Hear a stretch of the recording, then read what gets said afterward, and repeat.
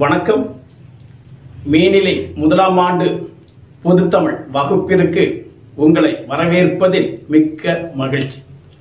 முந்தைய வகுப்பில் நாம் எந்த பாடங்களை பார்த்தோம்?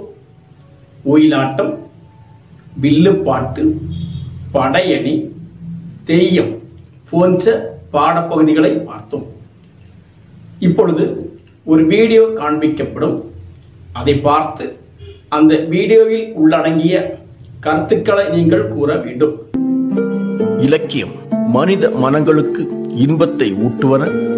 ஒவ்வொரு இலக்கியத்தை வாசிக்கும் போதும் வாசகன் மனதில் ஏதாவது ஓர் உணர்ச்சி ஏற்படுகிறது.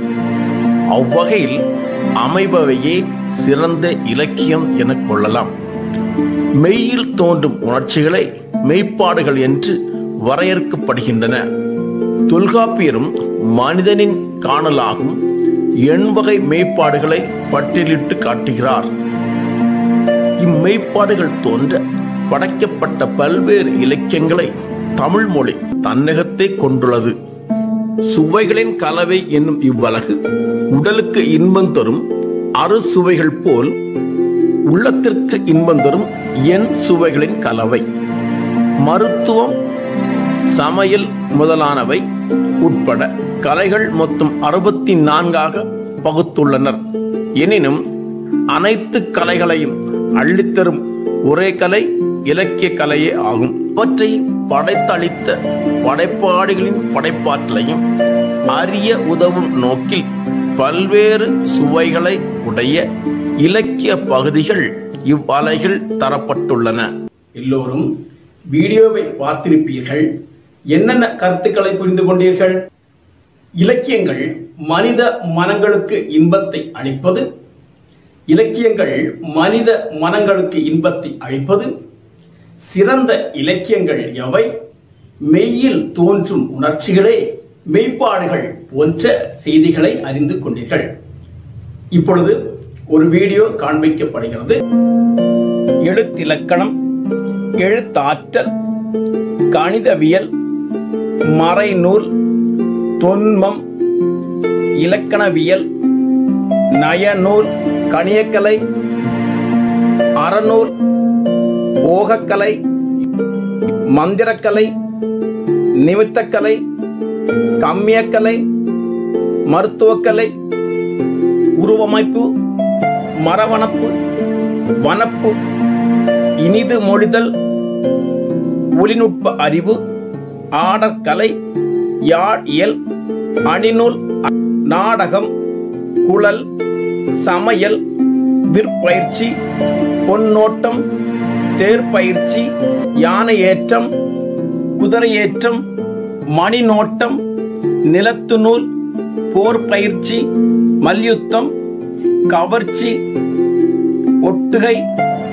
நட்பு பிரிப்பு, மதன சாத்திரம், மயங்குநூல், வசியம், இதழியம், இன்னிசை பயிற்சி, பிற உயிர் மொழி அறிகை, மகிழ்ருத்தம், நாடிப்பயிற்சி, ஆருடம், இடப்பரிகை, மறைத்ததை அறிதல், வான் புகவு, வான் செலவு, கூடுவிட்டு கூடுபாய்தல், தன்னுரு கரத்தல், மாய செய்கை, பெருமாய செய்கை, அழகர் கட்டு, நீர்க்கட்டு, வழிக்கட்டு, கண்கட்டு, நாவுக்கட்டு, விந்துக்கட்டு, உதயற்கட்டு, வாட்கட்டு, புனியம், மதங்கம். எல்லோரும் வீடியோவை பார்த்திருப்பீர்கள். என்ன கருத்தினை புரிந்து கொண்டீர்கள்? 64 கலைகள் எவை என்பதை புரிந்து கொண்டீர்கள். இப்பொழுது நாம் நமது பாடப்பகுதியில் அமைந்துள்ள இலக்கிய சுவைகள் என்ற பாடத்தினை பார்க்கலாம். ஆயக்கலைகள் 64 என்பதை நாம் அறிந்துள்ளோம். அவற்றுள் மிக சிறந்தது இலக்கிய கலையே. அவற்றுள் மிக சிறந்தது இலக்கிய கலையே. மனிதன் படைத்துக் கொண்ட நாகரிக கருவிகளுள் மிகவும் சிறந்தது இலக்கிய கலை. அது பேசுவதற்கும் எழுதுவதற்கும் உரியதாக மனிதன் படைத்துக் கொண்டதுதான் மொழி என்றாலும், மொழி இல்லையாயின் இன்றைய நாகரிக வளர்ச்சியே இல்லை என்று சொல்லலாம். மன்பதையின் வளர்ச்சிக்கும் வாழுக்கும் அடிப்படையானது மொழியே. அத்தகைய மொழியின் சொற்களையே ஊடுபொருளாக கொண்டு அமைவது இலக்கியம். ஆகையால் தான் அது கலைகளில் சிறந்தது என்பார் மூதறிஞர் மு வரதராசனார். ஆகையால் தான் அது கலைகளில் சிறந்தது என்பார் மூதறிஞர் மு வரதராசனார். அடுத்ததாக இலக்கியம் பற்றிய வரையறைகளை பார்க்கலாம். இலக்கியம் மனித வாழ்க்கையை மையமாக கொண்டது. மனிதனின் சிந்தனைக்கும் உணர்வுக்கும் கற்பனைக்கும் விருந்தாக அமைவது. ஆசா ஞான சம்பந்தன். இலக்கியம் என்பது சிறந்த கருத்துக்கள் அடங்கிய நூல். எமர்சன். இலக்கியம் என்பது சிறந்த கருத்துக்கள் அடங்கிய நூல். எமர்சன். வாழ்க்கையில் சிறப்பாக கண்டவை எவையோ நம் எல்லோருக்கும் பன்னெடும் காலத்திற்கு பிறகும் கவர்ச்சி ஊட்டுவன எவையோ காலந்தோறும் நம் கவிஞர்கள் சிந்தித்து வருகின்றன எவையோ அவற்றையெல்லாம் அறிவிக்கும் உயிர் துடிப்புடைய பதிவேடே இலக்கியமாகும். ஹட்சன். இலக்கியம் பற்றிய வரையறைகளை அறிந்து கொண்டீர்கள். அடுத்ததாக இலக்கியத்திற்கு இன்றியமையாதவை எவை என பார்க்கும் பொழுது கருத்து, உணர்ச்சி, கற்பனை, வடிவம். எந்த ஒரு படைப்பாக இருந்தாலும் அதில் ஒரு கருத்து இருந்தே ஆக வேண்டும். எந்த ஒரு படைப்பாக இருந்தாலும் அதில் ஒரு கருத்து இருந்தே ஆக வேண்டும். எனவே கருத்தினை இலக்கியத்தின் உயிரென்று சொல்லலாம். எனவே கருத்தினை இலக்கியத்தின் உயிரென்று சொல்லலாம். கருத்து இல்லா இலக்கிய வடிவம் என்பது உயிரில்லா உடம்பை போன்றது. அடுத்ததாக அன்றைய கால இலக்கியங்களில் இன்றைய கால இலக்கியங்களில் காணப்படும் கருத்துக்களை பற்றி பார்க்கலாம். காதல், வீரம், அறம் முதலியவற்றை உணர்த்துபவை பண்டைய இலக்கியங்கள். அன்றாட வாழ்க்கை பிரச்சனைகளையே பெரும்பாலும் முன்வைக்கின்றன இன்றைய இலக்கியங்கள். எப்படி வாழ வேண்டும் என வாழ்க்கைக்கு வழிகாட்டியவை பண்டைய இலக்கியங்கள். இப்படியும் வாழ்கிறார்களே என்று வருந்துபவை இன்றைய இலக்கியங்கள். அவரவர் மன ஏக்கங்களின் தாக்கங்களே இன்றைய இலக்கியங்களின் பாடுபொருளாக அமைகிறது. பாடுபொருள் அல்லது கருத்துக்கள் காலந்தோறும் மாறிக்கொண்டே இருக்கும். முதல் பாடலை கேளுங்கள். புறநானூறு 183 கற்கை நந்தே. பாடியவர் ஆரிய படை கடந்த நெடுஞ்செழியன். திணை பொதுவியல். துறை பொருண்மொழி காஞ்சி. உற்றுளி உதவியும் உருபொருள் கொடுத்தும் பிற்றநிலை முனியாது கற்றல் நந்தே. உற்றுளி உதவியும் உருபொருள் கொடுத்தும் பிற்றநிலை முனியாது கற்றல் நந்தே. எல்லோரும் பாடலை கேட்டிருப்பீர்கள். விளக்கத்தினை பார்க்கலாம். ஆசிரியருக்கு துன்பம் நேரும் போது உதவ வேண்டும். ஆசிரியருக்கு நிறைந்த செல்வம் கொடுக்க வேண்டும். ஆசிரியரை பின்பற்றி நடக்க தயங்கக்கூடாது. இப்படி கல்வி கற்பது முறையாகும். இது பெரிதும் நன்மை பயக்கும். இந்த பாடலின் கருத்துக்களை பார்க்கும்போது எவ்வாறு கல்வி கற்க வேண்டும் என்பதை அறிந்து கொள்ள முடிகிறது. அடுத்த பாடல் வரியை கேளுங்கள். புகழ் எனின் உயிரும் கொடுக்குவர், பழி எனின் உலகுடன் பெரினும் கொள்ளலர். புகழ் எனின் உயிரும் கொடுக்குவர், பழி எனின் உலகுடன் பெரினும் கொள்ளலர். எல்லோரும் பாடல் வரியை கேட்டிருப்பீர்கள். இந்த பாடல் வரியை இதற்கு முன்பு கேட்ட ஞாபகம் இருக்கிறதா? முதல் வகுப்பில் தமிழர் பண்பாடும் இலக்கியமும் என்ற பாடத்தில் இந்த பாடல் வரியை நாம் பார்த்தோம். விளக்கத்தினை கூறுங்கள் பார்க்கலாம். புகழ் கிடைக்குமாயின் தாம் உயிரையும் கொடுக்க தயங்க மாட்டார்கள். பழி வரும் என்றால் இந்த உலகையே பெறுவதாயினும் அதை ஏற்றுக்கொள்ள மாட்டார்கள். அடுத்த பாடலை கேளுங்கள். பாடியவர் மதுரை கணக்காயனார் மகனார் நக்கீரனார். திணை பொதுவியல். துறை பொருண்மொழி காஞ்சி.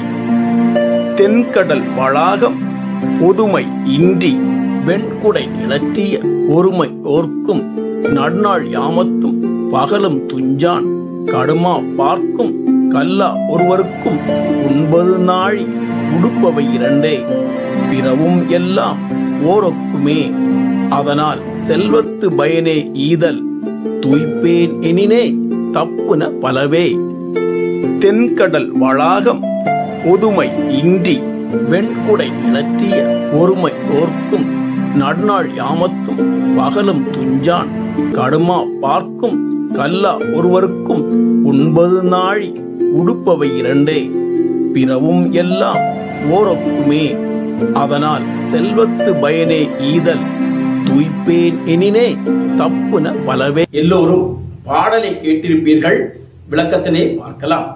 வேந்தனாக இருந்தாலும் வேடனாக இருந்தாலும் உணவு உடை போன்ற அடிப்படை தேவைகள் எல்லோருக்கும் ஒன்றுதான். தேவைகளுக்கு மீறிய செல்வம் இருந்தால் அதை பயன்படுத்த முடியாது.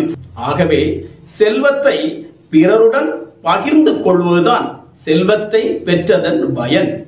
தானே தன் செல்வம் முழுவதையும் அனுபவிக்கலாம் என்று எண்ணுபவர்கள் செல்வத்தின் பயனை இழந்தவர்கள் ஆவார்கள் என்ற சிறந்த கருத்தினை இப்பாடலின் வழி அறிந்து கொள்ள முடிகிறது.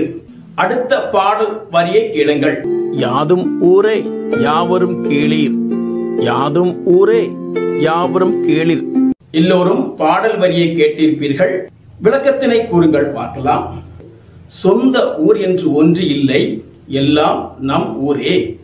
உறவினர்கள் என்று சிலர் மட்டும் இல்லை, எல்லோரும் நம் உறவினர்களே என்ற ஓருலக மனப்பான்மை இந்த பாடலில் காணப்படுகிறது. அடுத்த பாடலையும் விளக்கத்தையும் கேளுங்கள். அகழ்வாரை தாங்கும் நிலம் போல தம்மை இகழ்வார் பொறுத்தல் தலை. அகழ்வாரை தாங்கும் நிலம் போல தம்மை இகழ்வார் பொறுத்தல் தலை. தன்னை தோண்டுகின்றவர்களையும் வீழாமல் தாங்கும் நிலத்தைப் போல தம்மை இகழ்ந்து பேசுபவர்களையும் பொறுத்து ஆதரித்தல் முதன்மையான அறமாகும். அடுத்த பாடலையும் விளக்கத்தையும் கேளுங்கள். மானம் அழிந்தபின் வாழாமை முன்னினது, மானம் அழிந்தபின் வாழாமை முன்னினிது. மானம் இழந்தபின் வாழாமல் இருத்தல் இனிது, மானம் இழந்தபின் வாழாமல் இருத்தல் இனிது. அடுத்த பாடல் வரிகளை கேளுங்கள். அன்னையும் பிதாவும் முன்னறி தெய்வம், அன்னையும் பிதாவும் முன்னறி தெய்வம். கொன்றை வேந்தன் ஔவையார். எல்லோரும் பாடல் வரிகளை கேட்டிருப்பீர்கள். விளக்கத்தினை பார்க்கலாம். நம் அப்பாவையும் அம்மாவையும் கடவுளாக போற்ற வேண்டும். நம் அப்பாவையும் அம்மாவையும் கடவுளாக போற்ற வேண்டும். அடுத்த பாடல் வரிகளை கேளுங்கள். அறம் செய்ய விரும்பு ஆறுவது சினம், அறம் செய்ய விரும்பு ஆறுவது சினம். ஆத்திச்சூடி ஔவையார். தர்மம் செய்ய ஆசைப்படு. எந்த செயலாக இருந்தாலும் அறம் சார்ந்ததாக நல்ல செயலாக இருக்க வேண்டும். எந்த செயலாக இருந்தாலும் அறம் சார்ந்ததாக நல்ல செயலாக இருக்க வேண்டும். ஒருவன் கோபத்தோடு எழுந்தால் நட்டத்தோடு அமர்வான் என்ற ஒரு பொன்மொழி உண்டு. ஒருவன் கோபத்தோடு எழுந்தால் நட்டத்தோடு அமர்வான் என்ற ஒரு பொன்மொழி உண்டு. சினத்தை அடக்க மட்டும் கற்றுக்கொண்டால் வாழ்வில் சிறக்கலாம். அடுத்த பாடலையும் விளக்கத்தினையும் கேளுங்கள். எல்லாரும் இன்புற்றிருக்க நினைப்பதுவே அல்லாமல் வேறொன்றும் அறியேன். எல்லாரும் இன்புற்றிருக்க நினைப்பதுவே அல்லாமல் வேறொன்றும் அறியேன். தாயுமானவர். எல்லோரும் நலமாக இருக்க வேண்டும் என்ற எண்ணமே அல்லாமல் வேறொன்றையும் அறியேன். எல்லோரும் நலமாக இருக்க வேண்டும் என்ற எண்ணம் அல்லாமல் வேறொன்றையும் அறியேன். அடுத்த பாடலை கேளுங்கள். ஒன்றுபட்டால் உண்டு வாழ்வு, நம்மில் ஒற்றுமை நீங்கிவிடில் அனைவருக்கும் தாழ்வு. ஒன்றுபட்டால் உண்டு வாழ்வு, நம்மில் ஒற்றுமை நீங்கிவிடில் அனைவருக்கும் தாழ்வு. பாரதியார். எல்லோரும் பாடலை கேட்டிருப்பீர்கள். விளக்கத்தினை பார்க்கலாம். சமுதாய முன்னேற்றத்திற்கு தேவையானது ஒற்றுமை. அதற்கு அடிப்படை மனித நேயம். பாரத சமுதாயத்தின் மேம்பாட்டிற்கு தேவையானது ஒற்றுமையே என பாரதியார் கூறுகிறார். அடுத்த பாடலை கேளுங்கள்.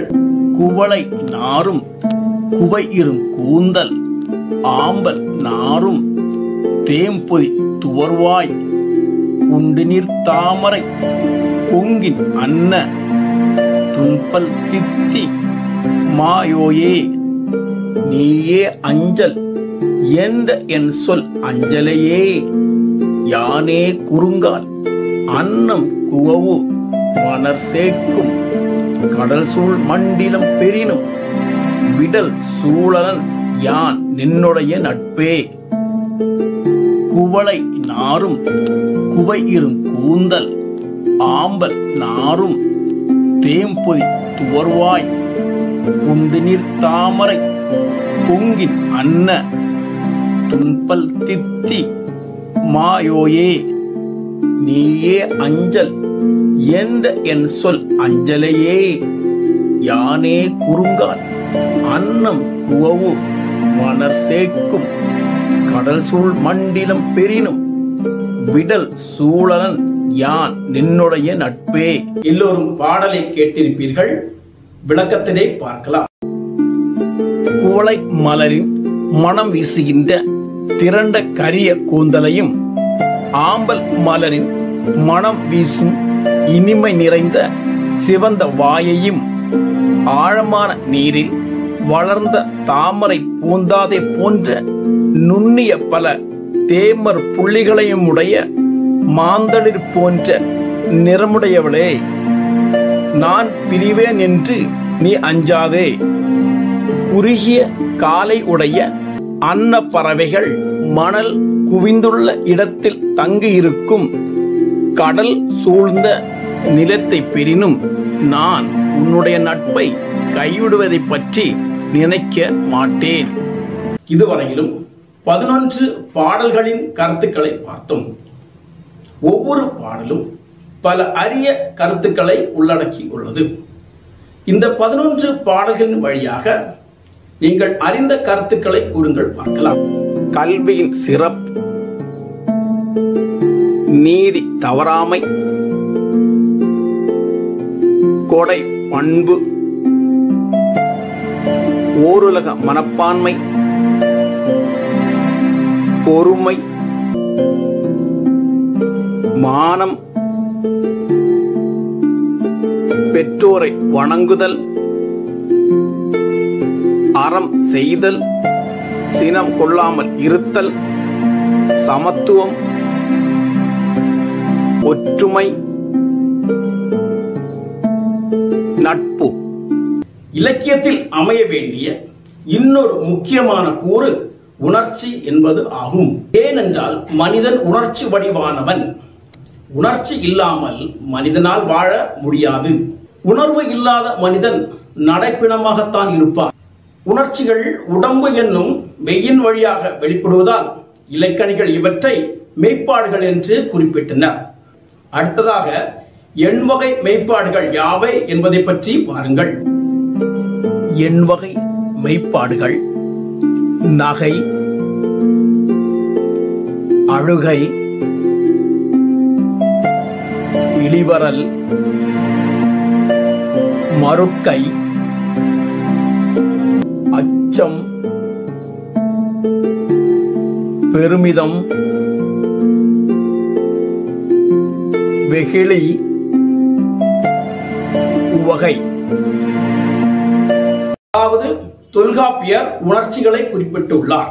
இலக்கியமும் உணர்ச்சியும் ஒன்றை ஒன்று சார்ந்து நிற்பவை. உணர்ச்சிகள் இலக்கிய படைப்புக்கு அடிப்படையாக விளங்கும்.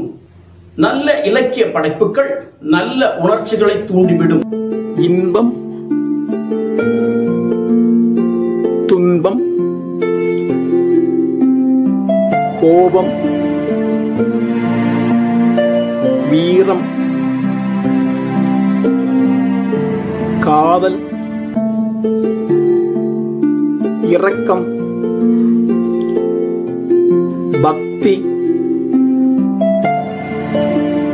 பாசம் போன்றவை மனிதனுக்கு ஏற்படும் சில அடிப்படை உணர்ச்சிகள். கலை என்றால் உணர்ச்சிகளை கவர வேண்டும், களிப்பூட்டி அறிவினை போய் கவ்வ வேண்டும்.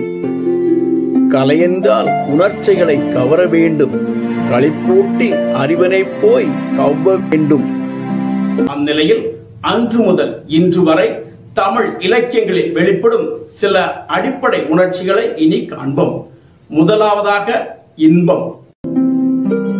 சுரிகுழல் அசைவுற அசைவுற துயிலெழு மயிலென மயிலென பரிபுறம் ஒலியழ ஒலியழ பனிமொழி எவர்கடை திறமினோ. சுரிகுழல் அசைவுற அசைவுற துயிலெழு மயிலென மயிலென பரிபுறம் ஒலியழ ஒலியழ பனிமொழி எவர்கடை திறமினோ. முதற் குலோத்துங்க சோழன் வேண்டியவர்களுக்கு வேண்டியவற்றை கொடுத்தலே உடையவன், மனிதரிலே சிறந்தவன். அவன் இனிய கனவில் காதல் மனைவியராகிய உங்களிடம் வந்து சேர்ந்தான். அப்பொழுது நீங்கள் அவனை தழுவிக்கூடி மகிழவில்லை, மாறாக நெஞ்சிலே பிணக்கம் கொண்ட உங்கள் நெஞ்சத்தோடு விடிந்ததும் அதன் பிழைக்காக நீங்கள் பிணக்கம் கொள்ளும் அவனுடைய காதல் கிணத்தியர்களே, உங்களுடைய அகன்ற வாயிற் கதவுகளை திறவுங்கள். இந்த கலிங்கத்து பரணி பாடலில் இன்பச் சுவை மேலோங்கி இருப்பதை உணர முடிகிறது. அடுத்த பாடலை கேளுங்கள். பின்னி கிடக்கும் முல்லை கொடியை பிரிக்க முடியுமா? அன்பை பிரிக்க முடியுமா? கண்ணும் கண்ணும் கட்டின கூட்டை கலைக்க முடியுமா? பின்னி கிடக்கும் முல்லை கொடியை பிரிக்க முடியுமா? அன்பை பிரிக்க முடியுமா? கண்ணும் கண்ணும் கட்டின கூட்டை கலைக்க முடியுமா? இந்த பாடலிலும் இன்பச் சுவை மேலோங்கி இருப்பதை உணர முடிகிறது. அடுத்ததாக காதல். காதலை பாடாத புலவர்களே இல்லை எனலாம். சாதல் அஞ்சேன் அஞ்சுவல் சாவேன், பிறப்பு பிரிது ஆகுவது ஆயின் மறக்குவேன் கொல் என் காதலன் எனவே. சாதல் அஞ்சேன் அஞ்சுவல் சாவேன், பிறப்பு பிரிது ஆகுவது ஆயின் மறக்குவேன் கொல் என் காதலன் எனவே. யாக்கைக்கு உயர் இயந்த அன்ன நட்பின் அவ்வுயிர் வாழ்தல் அன்ன காதல் சாதல் அன்ன பிரிவரியோனே. யாக்கைக்கு உயர் இயந்த அன்ன நட்பின் அவ்வுயிர் வாழ்தல் அன்ன காதல் சாதல் அன்ன பிரிவரியோனே. காதல் காதல் காதல் காதல் போயின் சாதல் சாதல் சாதல். காதல் காதல் காதல் காதல் போயின் சாதல் சாதல் சாதல். அடுத்த பாடலை கேளுங்கள். அனிற்பல் அன்ன குங்குமுதிர் உண்டகத்து மணிக்கேள் அன்ன மாநீர் சேர்ப்ப இம்மை மாறி மறுமை ஆயினும் நீ ஆகியர் எம் கணவனை யானாகியர் நின் நெஞ்சு நேர்பவளே. அனிற்பல் அன்ன குங்குமுதிர் உண்டகத்து மணிக்கேள் அன்ன மாநீர் சேர்ப்ப இம்மை மாறி மறுமை ஆயினும் நீ ஆகியர் எம் கணவனை யானாகியர் நின் நெஞ்சு நேர்பவளை. எல்லோரும் பாடலை கேட்டிருப்பீர்கள், விளக்கத்தினை பார்க்கலாம். அணிலின் பல்லை ஒத்த முல்லை உடைய தாது முதிர்ந்த முள்ளி செடியையும் நீல மணியனது நிறத்தை ஒத்த கரிய நீரை உடைய கடற்கரை உடைய தலைவா, இப்பிறப்பு நீங்க பெற்று நமக்கு வேறு பிறப்பு உண்டாயினும் என்னுடைய தலைவன் இப்பொழுது என்பால் அன்பு செய்து ஒழுகும் நீயே ஆகுக. நின்னுடைய மனத்திற்கு ஒத்த காதலி இப்பொழுது நின் நெஞ்சு கலந்து ஒழுகும் யானே ஆகுக. அதாவது தம்முடைய அன்பு பிறவிதோறும் தொடரும் இயல்பினது ஆகுக என்கிறாள் தலைவி. அடுத்த பாடலை கேளுங்கள். முட்டா சிறப்பின் பட்டின பெரினும் வாரிரும் கூந்தல் வயங்கிளை ஒழிய வாரன். முட்டா சிறப்பின் பட்டினம் பெரினும் வார் இரும் கூந்தல் வயங்கிளை ஒழிய வாரன். எல்லோரும் பாடலை கேட்டிருப்பீர்கள். விளக்கத்தினை பார்க்கலாம். தலைவன் பொருள் சேர்ப்பதன் பொருட்டாக தலைவியை பிரிந்து செல்ல நினைக்கிறான். தலைவி மேலுள்ள மிகுதியாத அன்பின் காரணமாக அவன் நெஞ்சம் அவனை பிரிய மறுக்கிறது. அப்பொழுது காவிரி பூம்பட்டினமே கிடைப்பதாயினும் என் காதலியே பிரிய மாட்டேன் என்று தன் நெஞ்சோடு கூறுகின்றான். இந்த இரண்டு பாடல்களில் இருந்து காதல் சுவையை உணர முடிகிறது. நாம் இன்று பார்த்த பாட பகுதிகளை ஓர் பின்னூட்டம் செய்து பார்க்கலாம். இலக்கியங்கள் மனித மனங்களுக்கு இன்பத்தை அளிப்பது. ஆயக்கலைகள் 64. இலக்கியம் பற்றிய வரையறைகள். இலக்கியத்தில் கருத்தின் இன்றியமையாமை. இலக்கியத்தில் உணர்ச்சியின் இடம். எண்வகை மெய்ப்பாடுகள். இன்பம், காதல். செயல்பாடுகளை எழுதி கொள்ளுங்கள். கலைகளில் சிறந்தது இலக்கிய கலையே. இக்கூற்றை நிரூபித்து எழுதுங்கள். கலைகளில் சிறந்தது இலக்கிய கலையே. இக்கூற்றை நிரூபித்து எழுதுங்கள். 64 கலைகளை வரிசைப்படுத்தி எழுதுங்கள். 64 கலைகளை வரிசைப்படுத்தி எழுதுங்கள். தொல்காப்பியர் கூறும் எண்வகை மெய்ப்பாடுகள் தோன்றும் இடங்களை பட்டியலிடுங்கள். தொல்காப்பியர் கூறும் எண்வகை மெய்ப்பாடுகள் தோன்றும் இடங்களை பட்டியலிடுங்கள். காலந்தோறும் தமிழ் இலக்கியத்தில் கருத்துக்களின் போக்கு எனும் தலைப்பில் கட்டுரை எழுதுங்கள். காலந்தோறும் தமிழ் இலக்கியத்தில் கருத்துக்களின் போக்கு எனும் தலைப்பில் கட்டுரை எழுதுங்கள். ஏதாவது சந்தேகங்கள் இருந்தால் உங்கள் ஆசிரியரிடம் கேட்டு தெளிவுபடுத்திக் கொள்ளுங்கள். இந்த செயல்பாடுகளை எழுதி உங்கள் கிளாஸ் குரூப்பில் போஸ்ட் செய்யவோ அல்லது உங்கள் ஆசிரியரின் அறிவுறுத்தலின்படி செய்யுங்கள்.